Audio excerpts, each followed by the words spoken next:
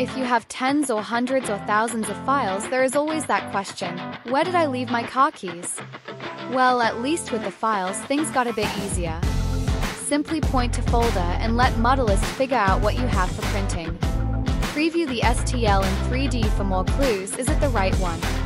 You can always rename or even delete it. Second is probably best if it's not correct one, as we mostly have too much rubbish on the drive.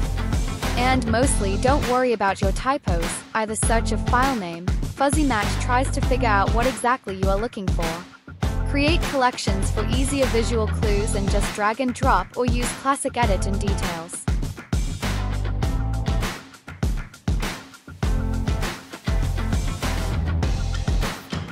Finally, you happy with the found file? Let's print it. One click to slicer, just like we are used from file managers. Spend less time searching and more time creating. Get Modelist at modelist.app.